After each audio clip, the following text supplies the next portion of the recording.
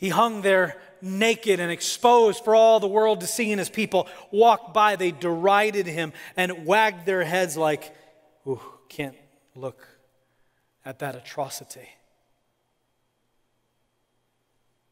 The Sanhedrin, who had mocked him and hurled insults all night long, followed him into Pilate's praetorium, the governor's courtyard, and continued their accusations and their mockery. And then they so hated Christ, their anger and their bitterness and their hatred was so vicious that they followed him all the way to the cross. They didn't just simply, okay, he's dead, we're going to go home now. They followed him and stood in the shadow of the cross, and they continued to mock him and to deride him and to hate him. They said, he saved others. If he comes down off the cross, we will believe him. Would they really have believed him? Even though in the past he had done miracles and they themselves, the Sanhedrin, said, he has done a notable miracle, we cannot deny it. Had he stepped down off the cross in glory, would they have believed him? Well, 3 days later, he wasn't in the process of dying. He was dead and had been dead 3 days. And he walked out of a tomb and appeared to people across the Judea, and yet they still did not believe him. This is mockery. This is hatred of a closed heart.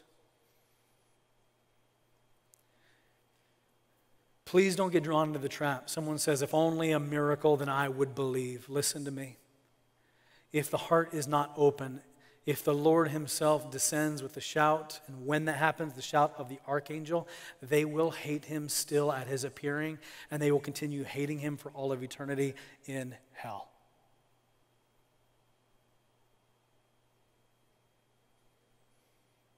What kind of father gives his son into the hands of such people? That gives his son to shame. Who is this Jesus who is struck by the soldiers, who's hanging naked on a cross?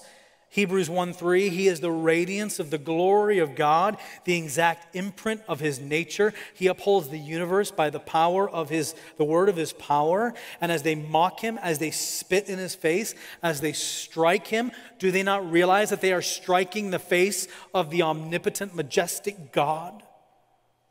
And of course they don't.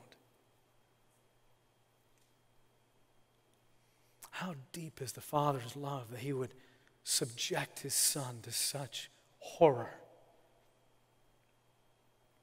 Moms, you get bent out of shape when some kid calls your kid a name.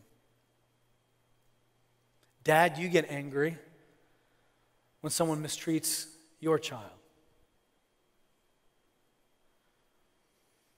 What about the Father of heaven? The suffering and the shame, the hatred, the mockery, being lobbed against his most beloved Son.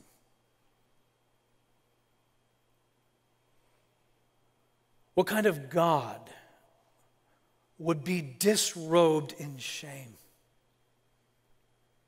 so that he could clothe the sinner in the robes of righteousness? What kind of God would hang naked on the cross and experience the derision of the world so that you could be invited to experience the honor of the very courtroom and splendor of the courts of heaven? Only a God of magnificent love.